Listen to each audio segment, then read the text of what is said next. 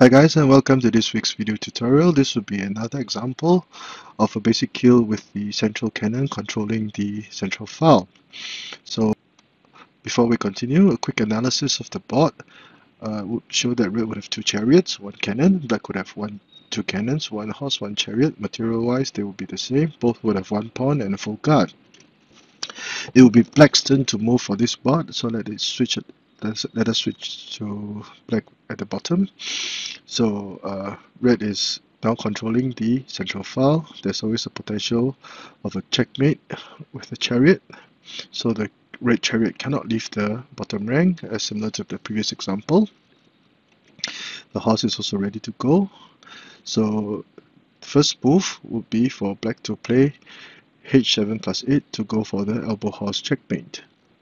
Now, it follows that red would have 4 ways to counter. Let us see variation 1. Black would try to protect his file. Red would deliver a check, and black would block the horse. But in doing so, the chariot cannot move anymore, and the king would only have this intersection to move to. So black would play r7 equals to 8, r7 equals 9 would also be okay. And black would be forced to capture the horse because it cannot move, and this would be a check. This will win.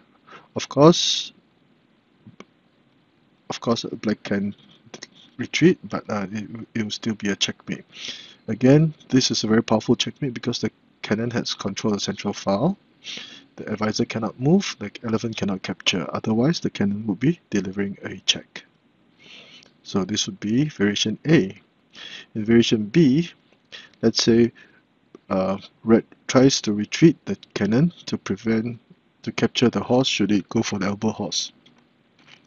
So what can black do? He can sacrifice his chariot, delivering a check, forcing the red chariot to capture it. But because the black chariot had advanced, the horse is now free to go for the pale corner horse check. Again, the the advisor cannot capture the horse, or this would be a check by the black cannon. So the red king would have to move out, and it will be an immediate checkmate.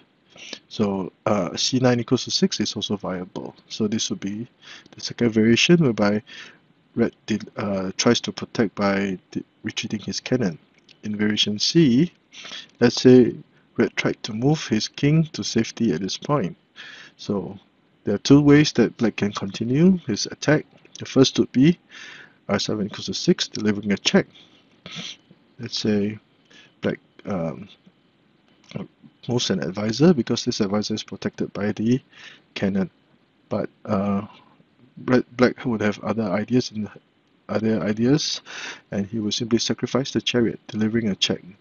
Now the king cannot move back, or the cannon will be delivering a check. So red will be forced to capture the chariot. Now at this point in time, red will use the other cannon to deliver a check. Now let's say no matter where the cannon will move, again black will go for the horse cannon checkmate. So another way would be to play what about playing c5 equals to 6? Red would protect in this manner, and black would deliver a check, forcing the king up. Now if red captured the chariot, again this would be an immediate checkmate. So the king will be moved out. The black chariot would then deliver another check. The king cannot move here as it is covered by the horse, so it can really retreat, and again this would be a checkmate. This would be another way of winning for black. So now to the last variation, r1 equals to 2. Now r1 equals to 2 would be an attempt to try to block, but again black would have be able to win. So deliver a check, chariot plus 4, check, and at this point in time black would gladly sacrifice his chariot again. Now this is the most compact or tightly knit move in this situation. Black would be forced to capture, otherwise the king cannot move back. And now the double cannons would work their magic, and this would be a checkmate, the elbow horse checkmate. So no matter what, there are still some other variations, other possibilities, but no matter what red would do, he cannot salvage the situation, and although complicated, it shows the many possibilities of attacking when a central cannon is in line. So I hope you've enjoyed this short video. If you like the work that I've been doing, please do subscribe to my channel and give me a thumbs up. Thank you.